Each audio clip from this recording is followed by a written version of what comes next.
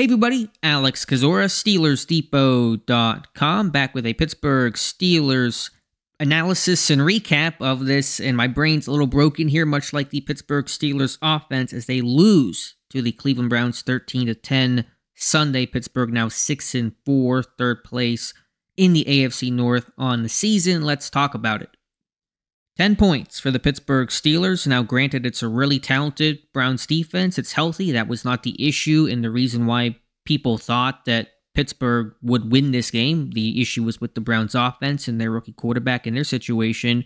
But still, just 10 points, no passing game again, and that's really at least two and three quarters weeks where there's really been no semblance of a passing game.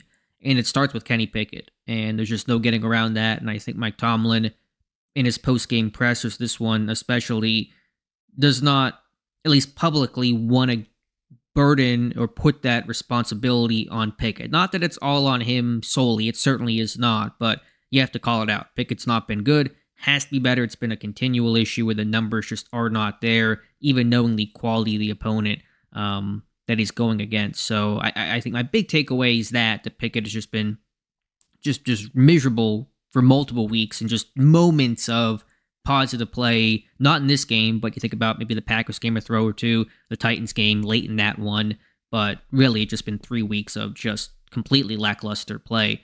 But to me, the other thing that comes to mind in this one is miscommunication. And this was really Pittsburgh's first true road game of the season. And I should have recognized that more. I picked Pittsburgh to win. I was wrong. I should have recognized that environment. You know, they played road games. They were at Houston, which is a decent environment, but then they were at the Raiders, at the Rams. Those are almost home games for Pittsburgh. You go to Cleveland, AFC North road battle for the first time this season, dealing with that, and it certainly showed. This did not look like a team that played at all, practiced at all, knew each other. It felt like, you know, a bunch of Josh Dobbs out there where no one knew who the other person was because the communication was abysmal, whether that's defensively with 12 men on the field in two situations, and there was a lot of rotation happening, but still communication issues that burned timeouts, and those were crucial. Offensively, receivers and quarterback not on the same page routinely, 3, 4, 5 times in this game, just not on the same page in terms of route. Versus where that ball was going. And Pickett would say after the game that the Browns' game plan surprised the Steelers, surprised him. They were expecting man, which, to be fair, I did as well. And Cleveland came out and played a lot of zone. So the Browns' coaching staff game plan ahead of Pittsburgh, this has happened before to the Steelers, unacceptable.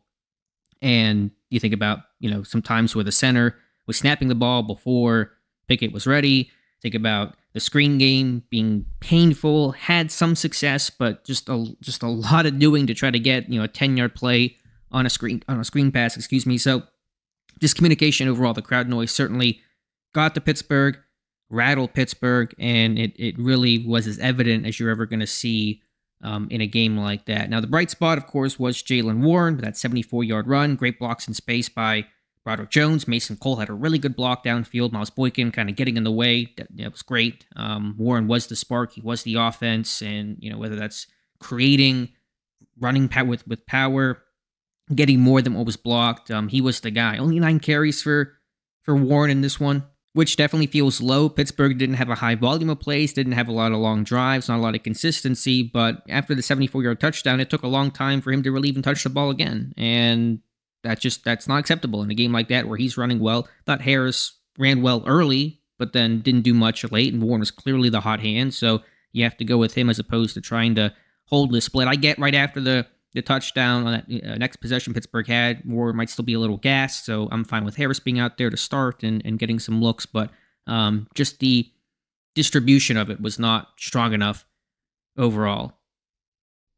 Offensive line play in pass protection was a mess. Stan Moore cooked by Myles Garrett. That is granted. Myles Garrett, you expect those things. Generally speaking, to him have a tough time.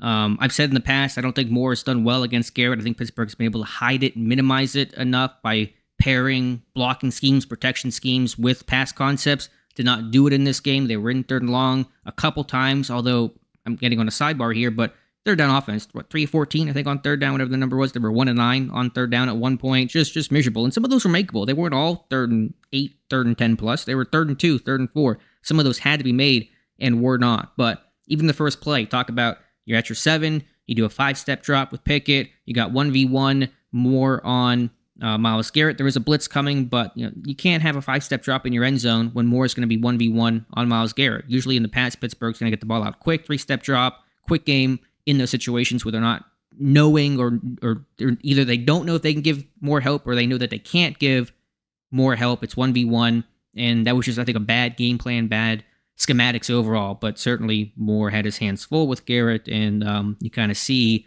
the way that Garrett's been winning in past games, just not getting home. He got home this one and helped write the headlines, which Pittsburgh is usually good about avoiding. But just offensively, miserable, awful, one of the worst performances you're going to see, and that's all there is to really say about that. Defensively, it was tough early, and the Browns had a good drive to put the ball in the end zone, and they got into a rhythm. They used their play action game well, and Pittsburgh felt out of sorts. Again, new pieces, some injuries in this one kind of really, I think, gunked things up. But they settled down. I mean, they allowed 13 points, 3 of which came in the final 5 seconds. So it's really hard to be mad about that performance overall. You can talk about maybe lack of turnovers in terms of the volume of it, although Cleveland played things incredibly safe. They did get the one interception that helped prevent a potential field goal by Cleveland. I'm sure Tom will talk about they didn't return that one for a touchdown, so that's on the defense, that kind of stuff he made after the Jacksonville game. But it's hard to be too mad about the overall performance just based on the actual output and the results. The run game did not dominate.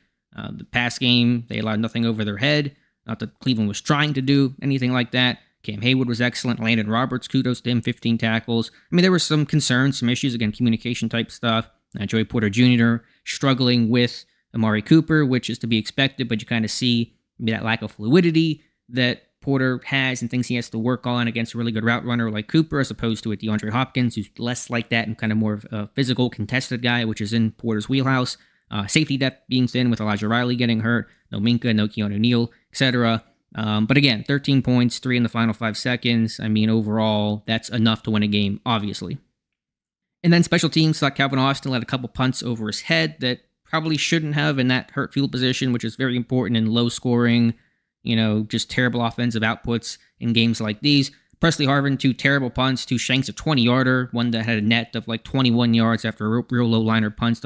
Those came back-to-back, so that was unacceptable. And just in that fourth quarter, Pittsburgh's last offensive drive, just get in Boswell's range and you win the game, and they just could not do that. So can't say I'm terribly surprised. Again, I picked Pittsburgh. I was wrong about that, but just a Pittsburgh thing to do, to lose to a quarterback like this. You can chalk that up with Terrell Pryor and Ryan Finley and Bruce Gradkowski and other assorted Raiders quarterbacks, and this is just another example of that. But I just thought Pittsburgh was really out of sorts offensively, communication-wise, no passing game, and just incredibly frustrated by that fact.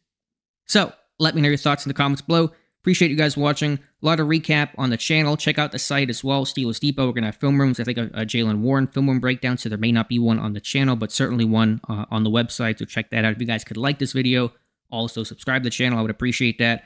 Sorry for being a little flustered. It's been a crazy day. It's going to be a tough week for myself and the site and probably every Steelers fan out there, but vent away your comments and your thoughts in the comments below, of course. Thank you again for listening, and we'll talk to you soon.